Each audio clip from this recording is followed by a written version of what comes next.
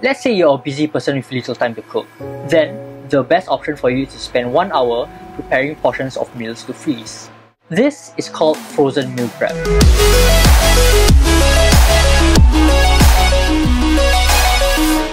The beauty of frozen meal prep is all you have to do is to just spend 1 hour a week preparing your meals.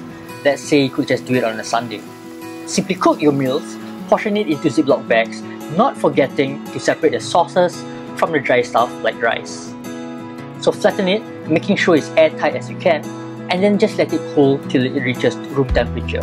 Once cool, just lay it flat in your freezer until it's frozen. As it's frozen flat, you could just store it like a food library, back to back, thereby saving space. So that is it. All you need to do is just spend 1 to 2 hours preparing and cooking your meal, and then just freezing it. So the great thing about this is now you have time to be lazy.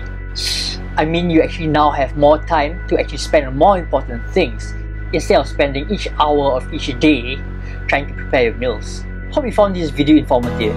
If you did, then give it a like. If you did not, well, just give it a like anyway. And if you want to see more content, just do subscribe. And till next time, I'm Iwan. Thanks for watching. It's so simple that I don't really need to tell you how to prepare your meals. So I think you can skip that part.